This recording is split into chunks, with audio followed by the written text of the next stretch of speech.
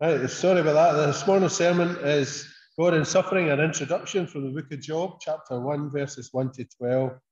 A friend a year and a half ago approached me to ask me to preach more on the book of Job. I'd spoke about it in my wife's Thanksgiving service, and he wanted to know more about this character and what was contained within it, and he was keen for me to preach on it. We're going to do the first wee series for a few weeks, and then next year we'll have another foray into it as a kind of part two. Now, as a book, the structure of the book of Job is really quite splendid, well done. It's described by one commentator as a literary masterpiece. But it's also much more than that. It's powerfully insightful.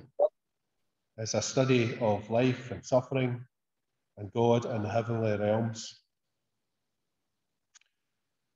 Job tackles a big word for you, theodicy, which is the subject of God and justice in the light of human suffering. And Christians and Jews and the people of Job's time believed three things about God: that God was almighty, that he was just and fair, and that all people in general terms are not innocent. They all sin and do wrong and cause others pain and grief.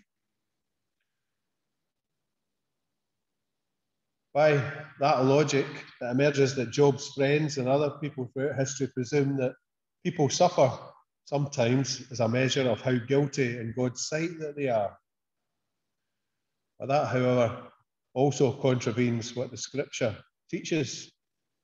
In John 9, for example, Jesus was asked, who sinned, this man or his parents, that he was born blind? Neither, said Jesus. Well, I think most of us will be happy to agree that none of us are sinless. But some people clearly attempt to live genuine, godly, and pious lives. They aim to be upright in character, and they do not carry on sinning when they have confessed it, but they seek to refrain from it in future. I'm not saying they get it right first time, but often when you bring a problem to God and are truly repentant, he gives you the strength to put that one behind you. There's usually a few more that need to be sorted out as time goes on, but that's the idea of repentance and having our sins dealt with. What we all know is that even the godliest is not spared from suffering. And this is the enigma that lies at the heart of God's Son Jesus' journey and life on earth too. So we have no right to expect exemption from pain and suffering, even though sadly sometimes it is exacerbated by well-meaning friends as well as by foes. So how do we cope with this?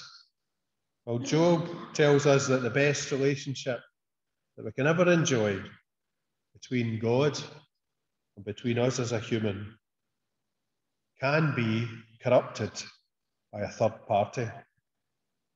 That third party is known as our adversary, our false accuser, the one who intrudes to spoil our peace, one who is hell-bent on frustrating the potential blessings of that beautiful relationship between God and his creature, us as a person. Just as God delights in a righteous person like Job, any righteous person, just like Job, enjoys blessings. They can also delight in the security and assurance of their God as a foundation for the way they live their lives and for eternal hope. Firmly grounded in what God reveals through the Holy Scriptures. So I was penning that, and even as I read it again, I'm singing a hymn in my head. We have an anchor that keeps us so grounded firm and deep in the Saviour's blood. Of course, all scripture is God-breathed. This book contains details and answers that only God could have known and revealed to us, that we might be informed, that we might be blessed and able to bless others as we share our understanding of God with them when the opportunities arise. This first section of the book is known as the prelude. It kind of sets the scene to what lies ahead. Who is Job? What's he like?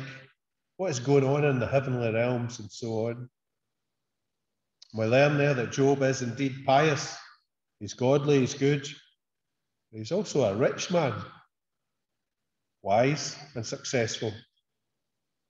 And above all, God rates him very highly indeed. The questions arise.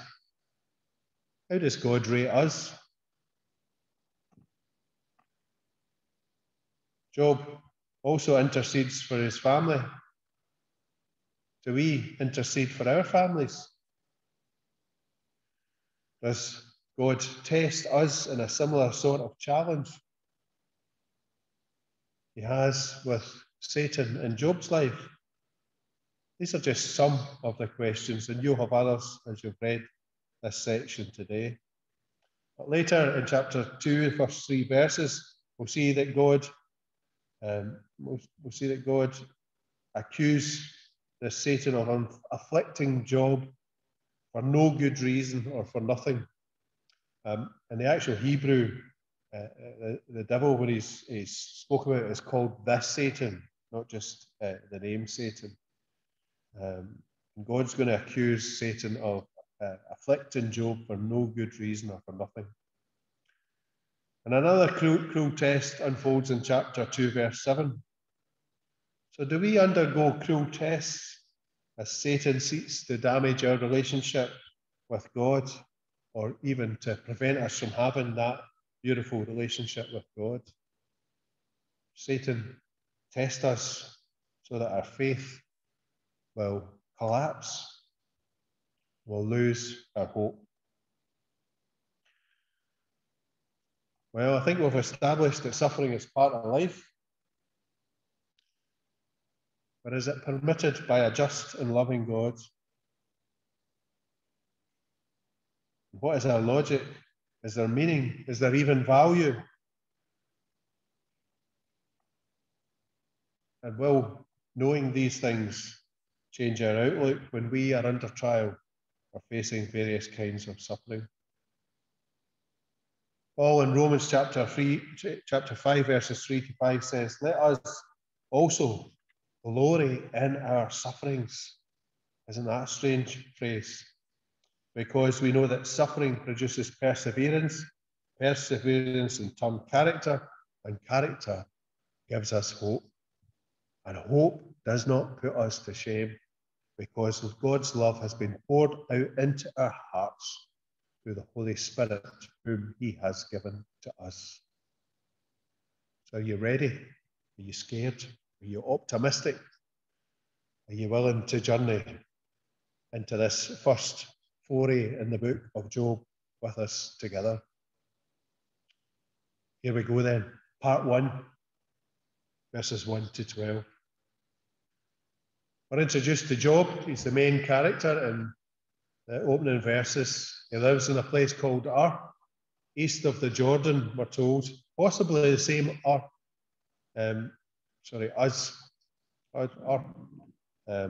That Abraham was born in. Sometimes you get the same name in different places. But maybe not. 4 things are stated about him. It is 4 this time. Firstly, he's blameless. Second, he's upright. Third, that he fears or respects God. And fourth, he is someone who shuns evil. We can make of these things that Job's a person who has integrity, who seeks to honour and live under God's standards, and does not seek to gain from any wrongdoing of any kind. In life, he walks totally devoted to his God. Is that an enviable thing? Do you think that's an unrealistic thing for you? Can any of us have that said about us? That we walk totally devoted to our God? Do any of us want such a relationship with God? Had you been at the prayer breakfast earlier on, you would have heard about how special having an intimate relationship with God is. Now, the world that Job inhabits is described to us. He's got 10 children, 3 are girls and 7 are sons. All these numbers are great Bible numbers. 3, the Trinity, 7, the days that God took to create the world and have a rest, and so on. 10, another good Bible number. What these numbers are supposed to suggest to us, some scholars will say, is that Job is living the ideal life. Everything seems perfect. The numbers all stack up perfectly. Everything's aligned for Job. Then he's got some other items that would show his wealth. He's got 7,000 sheep, 3,000 camel, 500 yoke of oxen, and 500 donkeys, and loads of servants who work with him. Then we're told in verse 3, he's the greatest and wealthiest man in the entire area that's described as in the east. They're a wealthy family. And they hold regular feasts, get-togethers, and they all take their turn and the entire family participates, verse 4. There appears to be love and not jealousy. There doesn't seem to be division or arguments in this family, and that would be, in my experience, a rare thing indeed. Sibling rivalry and all that kind of stuff as people grow up. Now, before Moses introduced the law, fathers in those days would act as a priest for their family. And verse 5 tells us that Job acts as a priest after these celebrations. He offers sacrifices to God just in case any of his children have stepped out of line, they've sinned. And then he mentions what is the great sin of this book, or cursed God. Now, curse is the opposite to the word bless. You see, God deserves our full affection, our true adoration, and our utmost respect. And when we fail to do that, we fail to give him what he's due.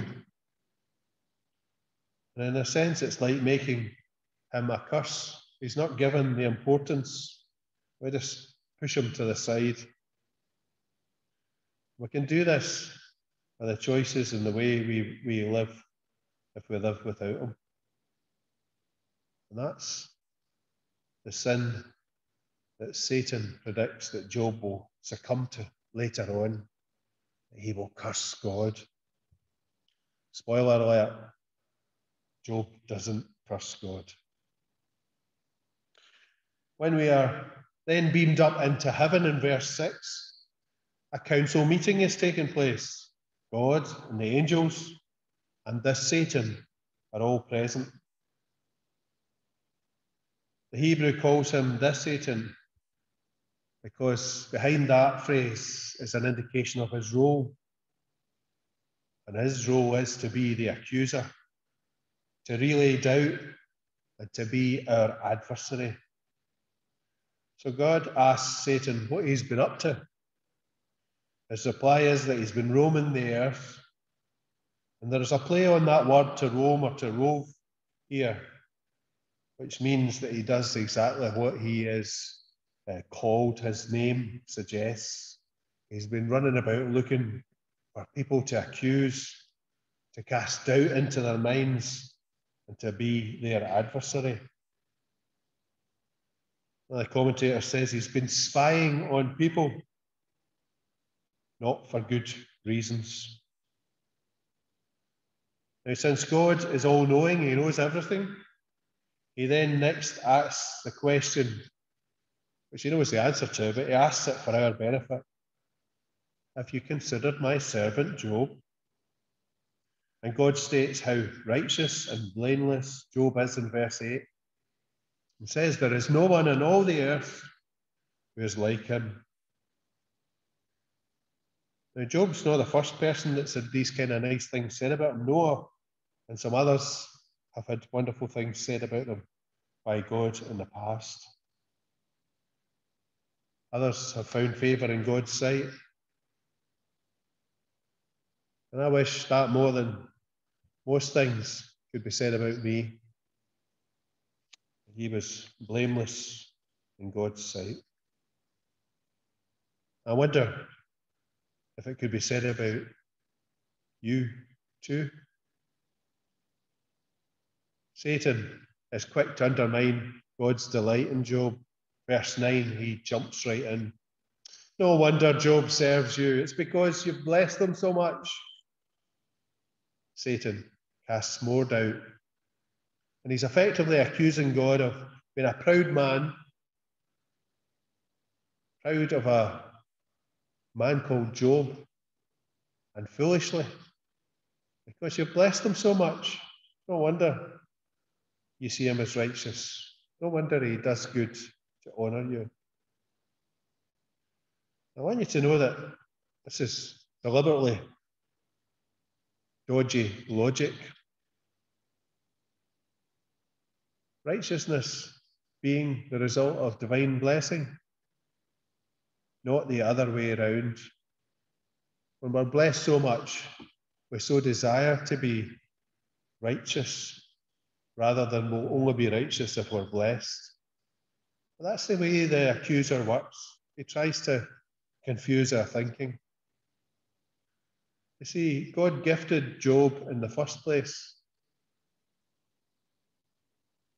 He didn't bless Job because Job honoured God.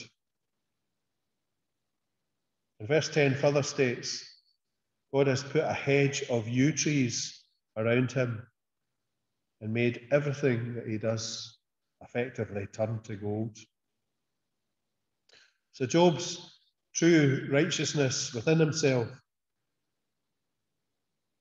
has never been put to the test because he's had this protection and blessing from God. Interestingly, those who walk with God, walk under God's will, have this hedge of blessing around them too. It is named as the Holy Spirit, who is our helper, our guide, and our protector.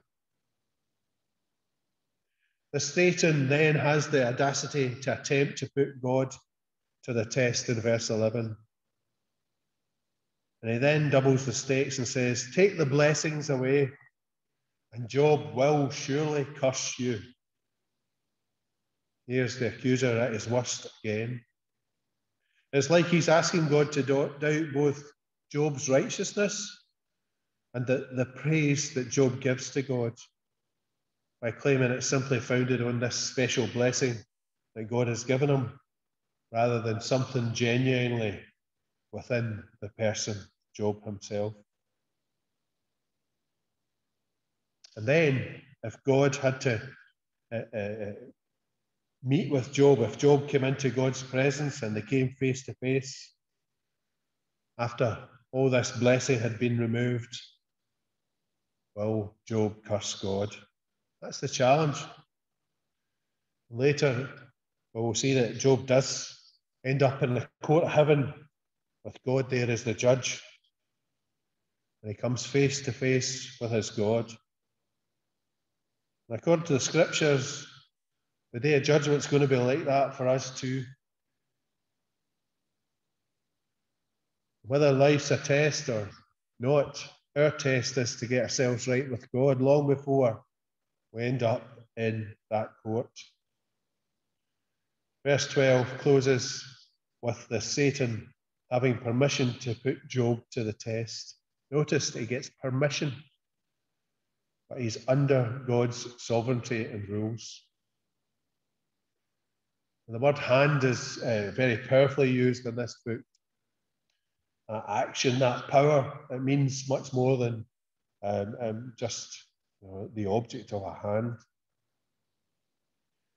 And it's not God's hand that's going to put Job to the test, but the Satan's hand. Meantime, the very blessed Job is about to have his world tilted on its axis or upside down or whatever phrase you want to use. So, we're near the end of the first foray into this book.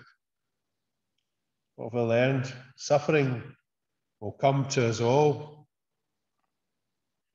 Maybe some of us are in a period of suffering at the moment. And the obvious question is, how are you dealing with that suffering? How will you deal with the suffering that will come? How will you cope when the going gets really tough? And as a Christian fellowship, we're your family. We can help. Do you find this Christian fellowship a place where you can listen and pray for one another? Where you can journey together, whether you can weep with those who weep and rejoice with those who rejoice? And does it help us to realise that God only allows us to endure suffering for good purposes? Many people can't get their heads around that God would allow us to endure pain and that there's something positive behind it. When we know God, what He's like, it makes all the difference in the world. And that leads us all to ask a very important question. Have we met God yet? We have that Holy Spirit hedge around us. We live in the life that God would have us lead. Intimate and beautiful and wonderful. That relationship that Satan wants to prevent us from having. If we've not met God yet, let me say there's no time like the present. The sooner, the better. Life is definitely richer with God in it, even if the Satan comes and puts us to the test through whatever suffering he throws at us. Remember that third party, the Satan. He wants us not to have this beautiful and special relationship with God. But please don't let that loser beat you out of this relationship your God wants to have with you. Amen. I'm going to invite Jim to pray. Do you want to give him the lollipop, Mike? If this one's going dodgy. Thank you.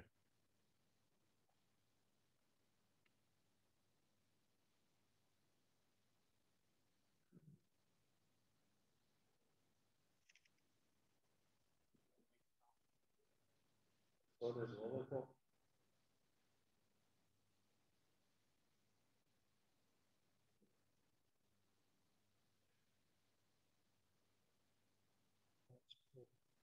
Use the one.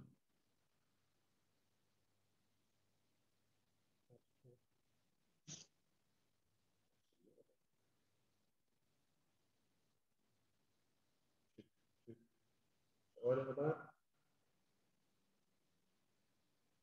You found lollipop? Oh, Jason will know what it is. Lollipop sounds tasty. Okay. Over here. Okay. Yeah.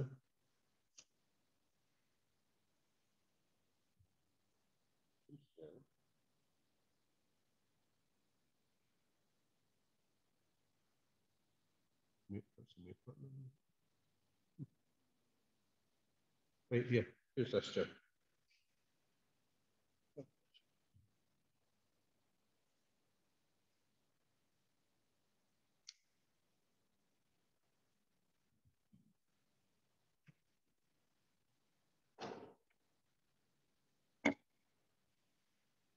feeling of being tested. Let's pray. Heavenly Father, we bless and thank you for many lessons we can learn from the book of Job. So often, Lord, you misrepresent your grace, favour towards mankind through our own lack of understanding and limited perception. Thank you, Lord, for your goodness, your grace, and your mercy, for your kindness, wisdom, and strength, your favour and love towards